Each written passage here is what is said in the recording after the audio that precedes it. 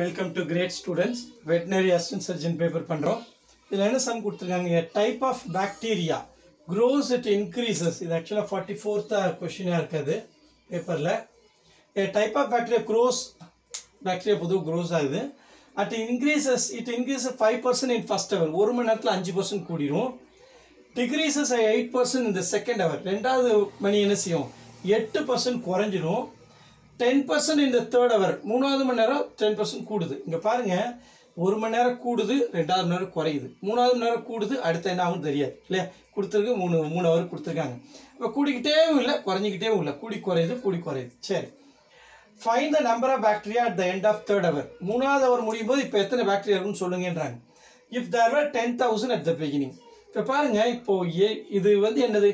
இப்போ ஒரு பாக்டீரியா இருக்குன்னா குரோ ஆகுதுன்னு எல்லா பாக்டீரியாவும் குரோ ஆகும். இப்போ புதுசாக வந்த பாக்டீரியா கூட குரோ ஆகும். அதான் கணக்கு. அப்போ இது என்ன அர்த்தம்? இது ஒரு காம்பவுண்ட் இன்ட்ரெஸ்ட் கணக்கு இல்லையா? சிம்பிள் இன்ட்ரெஸ்டாக இருந்தால் என்ன, ஒரிஜினல் மட்டும்தான் குரோ ஆகும், புதுசாக வட்டி குரோ ஆகாது. அதே மாதிரி இங்கே என்னது, ஒரிஜினலும் குரோ ஆகுது, குட்டியும் குரோ ஆகும் இல்லையா? இப்போ அங்கே எப்படி வட்டி குரோ ஆனால் காம்பவுண்ட் இன்ட்ரெஸ்ட்டோ, இங்கே குட்டியும் குரோ ஆகுது. அதனால என்ன சொல்கிறது, காம்பவுண்ட் இன்ட்ரெஸ்ட். அப்போ காம்பவுண்ட் இன்ட்ரெஸ்ட் ஃபார்மில் வட்டி இருக்கிறதுல இங்கே குட்டி வருது, அவ்வளோதான் வித்தியாசம். அண்டு இங்கே குறையுதுன்னா என்ன அர்த்தம்? குறையுதுன்னு வரும்போது என்ன சொல்லுவோம், அதை டிப்ரிசியேஷன் சம்மில் போடுவோம் இல்லையா? குறையுது. இப்போ ஒரு மிஷின் வாங்குறோம், அந்த மிஷின் 10% வேல்யூ குறையுதுன்னு என்ன பண்ணுவோம்? 100 ரூபாய்க்கு வாங்குறது 10%, 90 ரூபா இன்னைக்கு வேல்யூன்னு சொல்லுவோம். அப்போ அது டிப்ரிசியேஷன். அப்போது கூடும்போது காம்பவுண்ட் இன்ட்ரெஸ்ட், குறையும் போது டிப்ரிசியேஷன் கான்செப்ட், அவ்வளோதான். ஸோ நம்ம ஃபார்முலா ஞாபகம் வச்சுருப்போம், P × 1 + R/100 whole power n சொல்லுவோம். ப்ராடக்ட் எதுக்கு? காம்பவுண்ட் இன்ட்ரெஸ்ட்டுக்கு. இதுக்கு டிப்ரிசியேஷனுக்கு P × 1 - R ஹோல் பவர் என்னன்னு சொல்லுவோம். R/100 ஹோல் பவர் என்னன்னு சொல்லுவோம். ப்ளஸ் இருக்கும், இங்கே மைனஸ் இருக்கும், அவ்வளோதான் வித்தியாசம். ஸோ இங்கே ரெண்டையும் மிக்ஸ் பண்ணி பண்ண போகிறோம், அவ்வளோதான், வேறு ஒன்றும் இல்லை, ரொம்ப சிம்பிள். சரி, ஸோ இது ரொம்ப பேசிக்கான மெத்தட் ஒன்று இருக்குது. அப்புறம் நம்ம ஃபார்முலா மெத்தட். பேசிக்கான மெத்தட் என்ன? ஒரிஜினலாக இப்போ எவ்வளோ பாக்டீரியா இருக்குது? 10,000 பாக்டீரியாஸ் இருக்குது. சரி, இப்போ என்ன சொல்கிறாங்க? ஃபஸ்ட் ஹவரில் 5% இன்க்ரீஸ் ஆகுதுன்னு சொல்கிறாங்க. முதல்ல என்ன பண்ணலாம்? இது 5% எவ்வளோ கண்டுபிடிங்க? 5% ஆஃப் 10,000 இல்லையா? 5% ஆஃப் 10,000 ரொம்ப ஈஸியாக பார்த்தா 10%னா ஒரு 0 கேன்சல் ஆகிடும். 10% 1000னா 5% 500 மைண்ட்லேயே பண்ணிடலாம் டக்குன்னு இல்லையா? இல்லை கேன்சல் பண்ணி பார்க்குறோம், பண்ணுங்க. ஸோ 5 × 100 500. அப்போ ஃபஸ்ட் ஹவருக்கு 500 பாக்டீரியா கூடிடுச்சு. கூடி 1வது ஹவர் முடியும் போது எவ்வளோ ஆச்சு? 10,500 ஆகிடுச்சு பாக்டீரியா. நம்பர் ஆஃப் பாக்டீரியா எவ்வளோ ஆச்சு? 10,500 ஆகிடுச்சு. அப்புறம் என்ன பண்ணுது? டிக்ரீசஸ் 8% இந்த செகண்ட் ஹவர். ரெண்டாவது ஹவர் என்ன பண்ணுதான்? 8% குறையுதான். சரி, அப்போ 8% இதுக்கு 8% குறையுது. இப்போ இருக்கிறதுல 8% குறையுது, அதான் அர்த்தம். ஒவ்வொரு ஹவரும் கூட டேட்டா எடுக்கிறது மீனிங்கே தான். இப்போ இதை விட 8% குறையுதுன்னு அனுப்பும் போது 8% கண்டுபிடிங்க. 8% ஆஃப் 10,000. இதே ரொம்ப காமன் சென்ஸாக பண்ண எப்படி பண்ணலாம் பாருங்க. இது வந்து 10% இல்லையா? 10% எவ்வளோ வரும்? 1050 வரும். 1% தான் வரும், 105.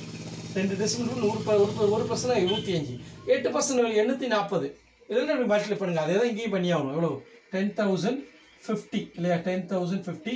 இந்த 2 0 கேன்சல் ஆகி 8 × 105 எவ்வளவு? 840 இல்லையா? 840. இப்போ 840 பாக்டீரியா குறையுது. ரெண்டாவது மணி நேரம் 840 எண்ட் ஆஃப் ஃபர்ஸ்ட் ஹவர். இது என்னது? End of first hour. இப்போ சப்ட்ராக்ட் பண்ணுங்க. 0 10 - 4 6, 14 - 8 6, இங்கே 9 9,660 இல்லையா? இது என்னது? End of second hour. End of second hour. அந்த எண்ட் ஆஃப் செகண்ட் ஹவரில் எவ்வளோ இருக்குது?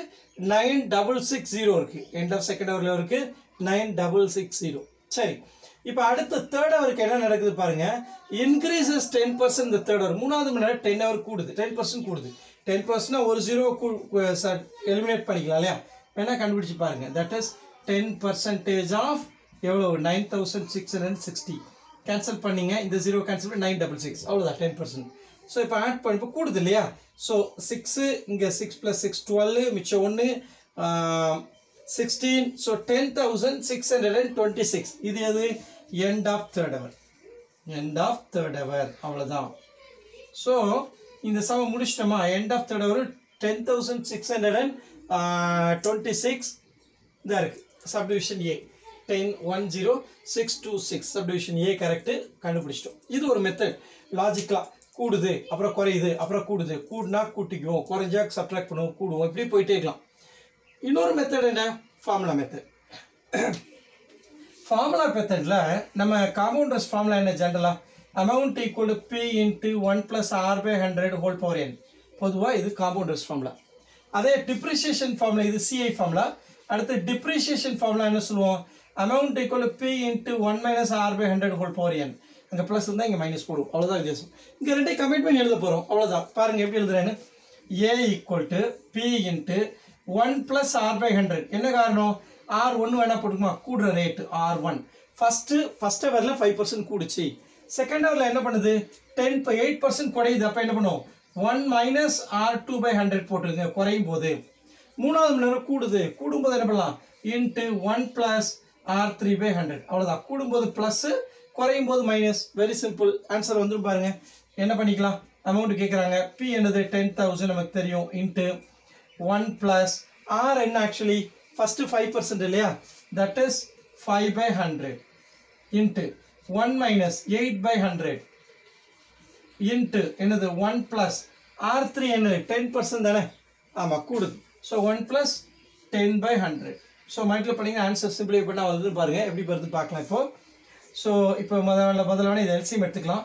தட் இஸ் 25 சார் 100 இல்லையா.